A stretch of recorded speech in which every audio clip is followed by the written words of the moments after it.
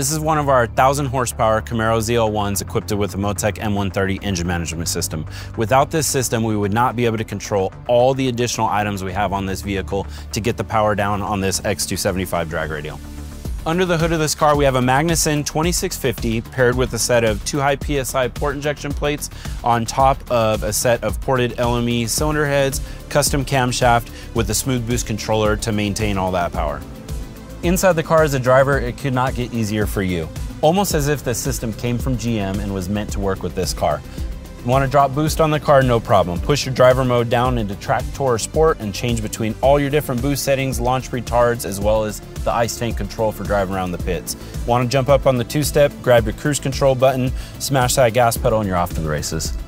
Cherry on top in the back is one of our Extreme CFM ice tanks. It's also tied to the Motec. It could turn on and off on the fly with the driver modes as well.